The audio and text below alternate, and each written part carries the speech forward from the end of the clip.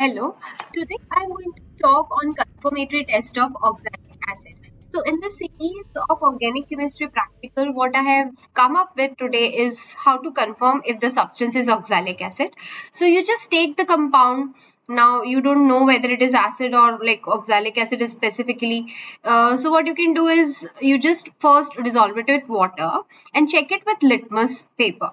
If the color turns red, blue color changes to red, that means the compound is acidic in nature. Then there is one more test of sodium bicarbonate where it gives effervescence. That test I have discussed in many of the videos. You may see there.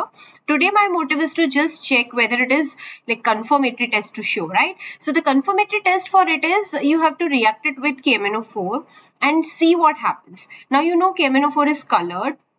When I add this colored KMnO4 to oxalic acid, the color decolorizes, and that's a confirmatory test. But before that, you have to dilute the solution, because if KMnO4 is more in amount and oxalic acid is less in amount, that would be unfair, right? So for the reaction, you need to make a solution of both. So make a dilute solution of KMnO4, add it to oxalic acid.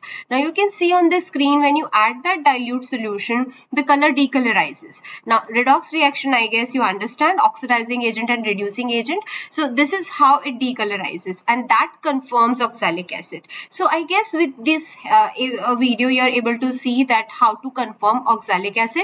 Just add a dilute solution of KMnO4 to it. If the color decolorizes like this, it's an oxalic acid. So I guess you are able to understand and you are liking this video. So please click on like and do subscribe the channel for such kind of videos. Thank you.